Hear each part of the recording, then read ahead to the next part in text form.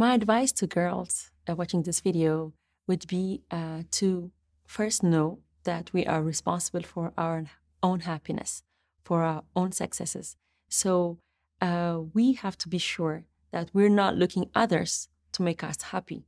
We're not expecting others to make us successful. We are the ones who can build ourselves into becoming what we want to become, into going to bed feeling happy because we're thinking about the good things and not the bad things. We should not wait others to be there to make us happy. We ourselves are the ones out there making ourselves happy and doing what we want to do.